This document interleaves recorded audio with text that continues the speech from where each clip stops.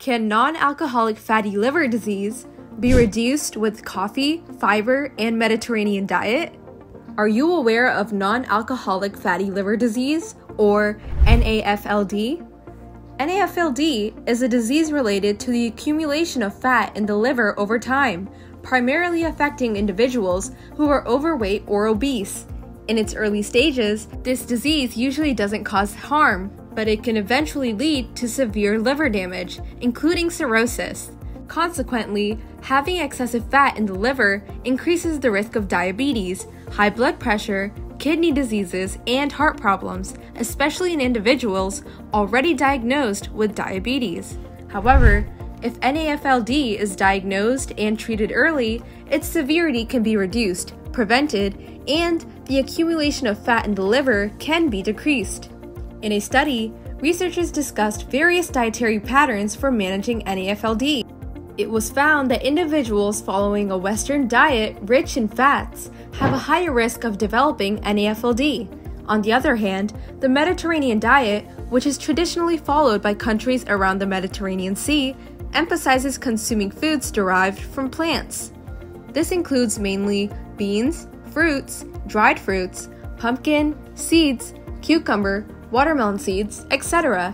The Mediterranean diet is rich in good fats and dietary fiber, and low in carbohydrates and glycemic index. Saturated fats, commonly found in Western food, can inhibit phospholipid metabolism, leading to mitochondrial dysfunction, production of reactive oxygen species, and cell apoptosis. Moreover, excessive consumption of animal protein can exacerbate this disease in obese individuals.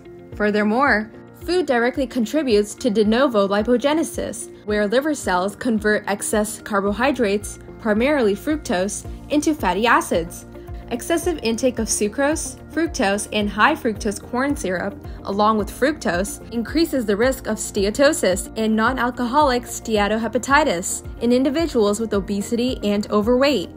In contrast, fish rich in omega-3 fatty acids can produce liver fat and help in preventing NAFLD, mainly in individuals with high weight and obesity. Consuming sucrose, fructose, and high-fructose corn syrup, along with fructose, increases the risk of steatosis and non-alcoholic steatohepatitis. Additionally, fish rich in omega-3 fatty acids can reduce liver fat and help prevent NAFLD, non-alcoholic steatohepatitis, and fibrosis.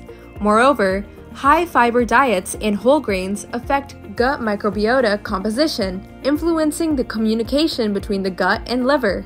This can reduce the development of NAFLD, non-alcoholic steatohepatitis, and fibrosis. So next time you enjoy your coffee or dig into a fiber-rich meal, remember, you're doing your liver a favor. Stay healthy, stay informed, and we'll see you in the next video.